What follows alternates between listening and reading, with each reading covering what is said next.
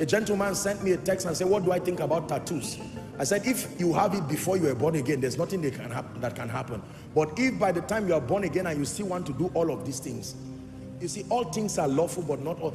In the kingdom, it's not all about sinfulness and righteousness. There are times it's about foolish and wise. There were 10 virgins. They were all virgins. And yet, as virgins, they still suffered because 5 were foolish and 5 were wise. Are we together now?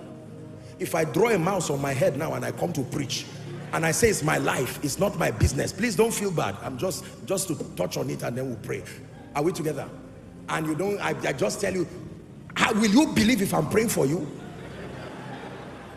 Let's not say these things don't matter and keep making a fool out of ourselves. No, sir.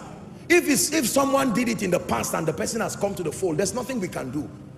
Believers, let's be careful. Respectfully speaking, some of these things we ship from the West. I'm not condemning, but the West needs the mercy of Africa. God is shipping people to correct things there.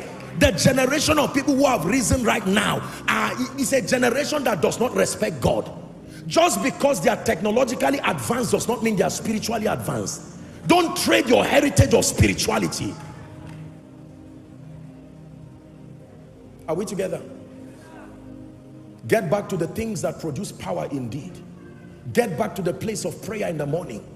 But more than all this, your heart condition. Please, I'm giving you an assignment this week. Go and dedicate any one of the days and just spend at least 2 hours alone with God. It doesn't matter whether you are husband and wife. Do it differently. Please ask for permission and just say, God. Some of you need to go back and say, Lord, I'm not coming to the Western ideology that I'm meeting now. I'm coming to the God of my covenant that knew me before I rose. Lord, have mercy. What am I doing wrong? Where am I missing it with my life? And be very sincere. If it is the God of heaven, he will not condemn you, but he will also not condone. He will come with his fire, the refiner's fire, and tear that dross apart. In your name, we will rise.